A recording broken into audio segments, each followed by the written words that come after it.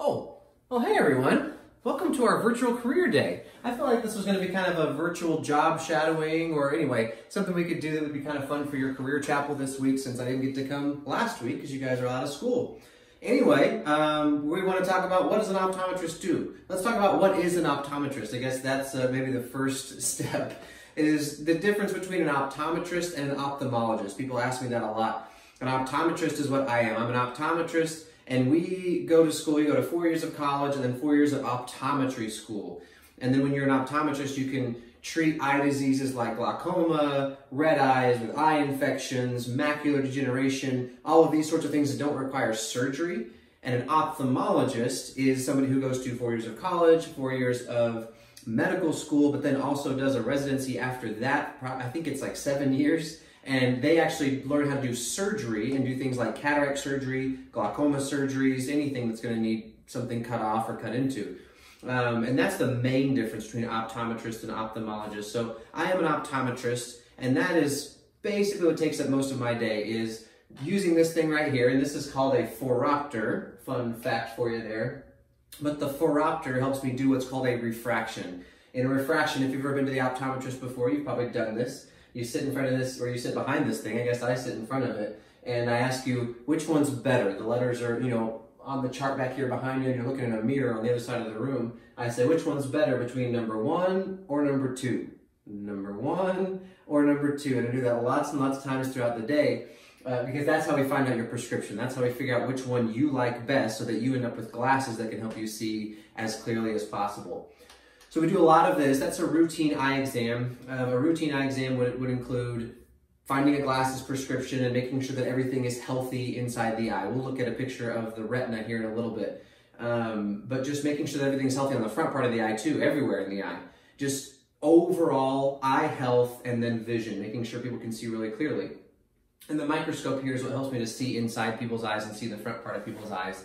And again, if you've been to the optometrist, you've been in here before, and people put their head here, I look in from this side, and it's just like any other microscope, it makes things look bigger. So if I'm trying to see a little bump on someone's eye, I can look at it and make it a lot larger, and I can see all the little details in the microscope. That's the main thing that we do day in and day out. There are, of course, random things that happen throughout the day that you're not really expecting. You'll work in somebody who has something stuck in their eye, and so people will get metal stuck in their eye if they're not wearing their safety glasses. Wear your safety glasses, but people will be wearing their safety glasses when they're grinding metal, and they'll get a piece of metal stuck in their eye. So every once in a while, we have to go in and use this little, it's kind of like a little drill actually, and it spins, and I don't know if you'd be able to hear this thing if I bring it up close enough, but anyway, that is, you can't probably hear it. Anyway, it's got a little spinning tip, a little drill that you go in there and you have to drill out that rust that's left after metal gets in somebody's eye. So that's something kind of exciting that, that may happen throughout the day of an optometrist's life. And anyway, those are kind of the basics. But I do want to show you, I'll show you kind of what a patient goes through when someone comes in, where we take them in the office. We go through the pre-testing area over here. We'll come back in the room and look at some of the results from those pre-tests. And then kind of, I think, wrap it up after that. So let's go out there. So after a patient gets here and they check in at the front desk, they wait and fill out all the paperwork. The first thing they do when they come back with the tech, the person that's going to work them up and get them ready for their eye exam, is get some of these tests done. This one's the one that everybody loves so much. This is the air puff machine. The air puff machine is exactly what it sounds like. You put your head here, blow some air at your eye, and you feel this little puff of air right in your eye. But it checks the pressure inside your eye, and that's really important because pressure is a big factor when we're thinking about glaucoma. Glaucoma is an eye disease that can make people go blind, and this is a great way to kind of screen for that. And if we see someone with high eye pressure, we know we need to do more work and look into glaucoma a little bit more seriously. This one takes a measurement of your eyeball, the length of your eyeball, and the curvature of the front parts, and kind of takes a guess as to what a glasses prescription might be, so that when we get in the room, we have a starting point for that refraction I was telling you about, the 1 or 2. And then this one's really cool. This is our new camera. This is pretty fancy technology, and this camera takes a picture of the back of the eye. We had a camera before that would take a picture kind of straight to the back of the eye, but this one does a better job and somehow kind of sees around a corner when it's looking through your pupil, and it can show us so much more of the back of the eye than our old one did. And so that's a great way to get an idea of the health of the inside of the back of the eye, and I really love that machine, and it helps me do my job a whole lot easier. So let's go back in the room and we'll look at some of the results from some of these machines and some of the others. So I was telling you about that camera and how it can see into the back of the eye and see a whole lot more than what our old camera did. Our old camera would show us about this much of the back of the eye, which was helpful. That was still good to be able to see. This is the optic nerve, and then you can see these blood vessels coming out here, and this one looks healthy. This is a normal eyeball. So the camera that we have out there, any camera, I guess, and what I do when I look in the microscope, when we're looking into somebody's eye, what we're doing is we're looking through that hole. When you look in the mirror, you see that black hole in the middle of your eye. It's called your pupil. It's just a hole, and that's what we're looking through. The camera sees in here and takes a picture inside the back of the eye and sees all of the retina. And so when we don't have a big pupil, sometimes we'll have to dilate people's eyes, and maybe you've had that done before. We put eye drops in people's eyes, and it makes this pupil get really big, and so that we can see back there a lot easier with some of our instruments. But that camera out in the hallway can see through that pupil a lot easier than what our camera did in the past. And so we can see a picture that looks like this, and we can see all the way around back here and see so many things in the back of the eye and make sure that everything is healthy. So let me show you a picture of an eye that does not look healthy. Of course, this is a demonstration picture from the company that makes that camera. They're just showing you all the different things that you can see in the back of the eye that might pop up on that camera. It doesn't mean one person. If one person had all of this, they'd be out of luck. They're just not going to see very well. But it can show you, I mean, it can see when someone has a retinal detachment, it's going to look like that. And this is bad news because that causes blindness wherever that retinal detachment happens, and that can end up going all the way across the eye. And then there are scars, and diabetes is a big thing with eyes because we can see a lot of the evidence of that in the back of your eyes. And so they label this here called retinal hemorrhages, but that's just little bits of blood that are leaking in the back of the eye. And when we look in the eye, we can see if there are little leaking blood vessels, and that gives us a clue to, hey, this person might have some blood pressure or some blood sugar issues, and they might have diabetes, or they might have something else going on. And so we send them to get that tested. They show a floater here, and some of you might even have floaters. You guys are pretty young, but floaters are pretty common. And it's just I notice it when I'm laying on my back, when there's a bright, clear blue sky, and it's a bright sunny day, and I see these little like spots, these little gray spots or almost clear spots, and those are floaters, and they're totally normal. It's not a problem at all. It's not going to hurt you or anything. They're just annoying. And so we'll see floaters in the camera sometimes, and they're showing tears. Other leaking blood vessels is different ways that the blood can leak back here. All kinds of things. People have found tumors in the back of eyes before, and so actually ended up saving people's lives. If you find a tumor in the back of their eye and send them soon enough to get that taken out, it may save their life, because then you can keep it from spreading to their brain or spreading to different parts of their body. So getting your eyes checked regularly and making sure that none of this is going on in the back of your eyes. We want all of your eyes to look more like this picture. And I'm sure most of them do. But that's what a routine eye exam is for, is we look in the back of the eye to make sure that it looks like this and not like the other picture.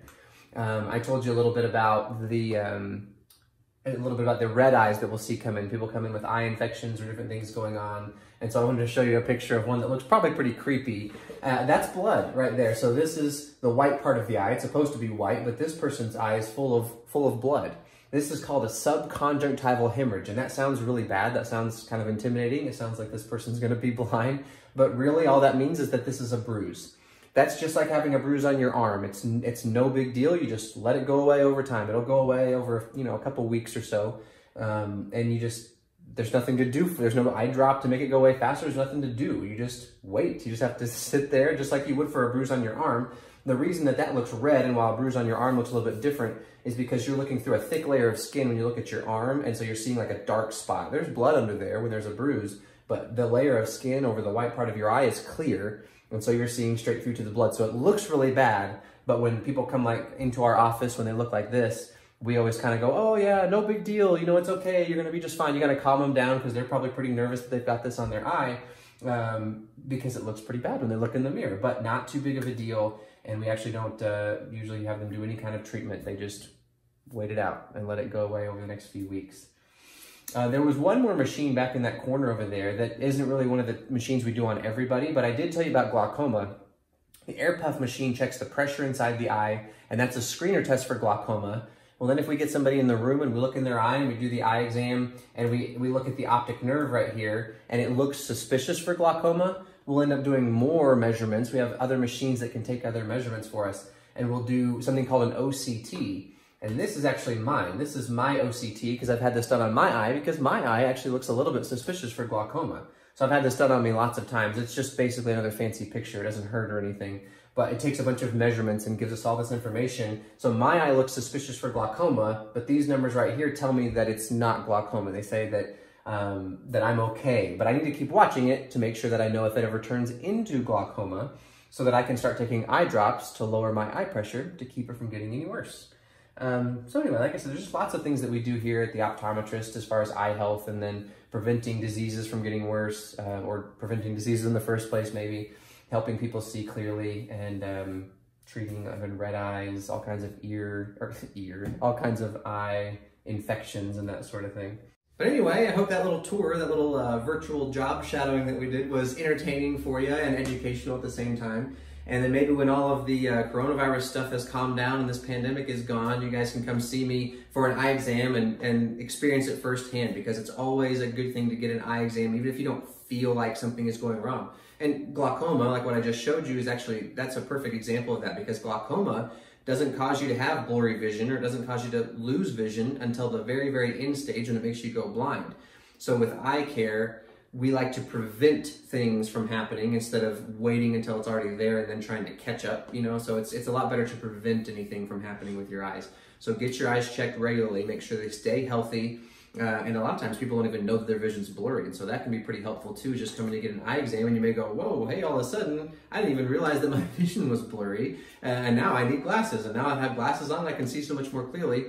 There are a lot of stories like that. So anyway, whenever this is all over, you guys can come see me and get your eyes checked, and we'll have some fun and do some of these things that I just showed you, and make sure that your eyes are healthy and that you can see really clearly. So I hope you guys have a great day, and hope you enjoyed this career chapel, the virtual career, maybe the first, am I the first person to do a virtual career chapel?